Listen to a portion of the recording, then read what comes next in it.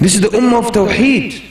There is one country that shall go unnamed where a donkey is being worshipped in the grave. There's a donkey buried there, and people circumambulate. They make tawaf around the grave of this donkey.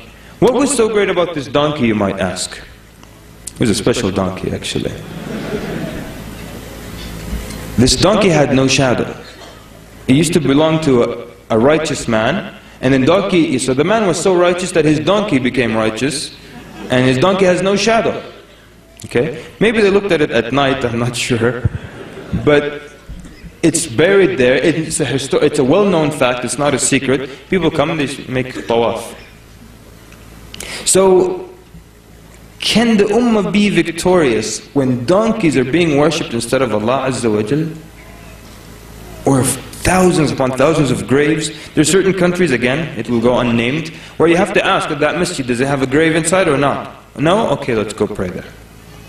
So many masajid have graves inside them. So many people, their hearts are attached to things besides Allah Azza wa Jal. To little amulets, to little things that are folded, and little things that have to be rubbed and kissed and rubbed again, all kinds of strange things. The other day someone was asking me about pir. I never knew about the pir. They said there's these people called pirs and they have to approve of you and everything. I said, if they have to approve of you, that's a lot of pressure. I would call that peer pressure.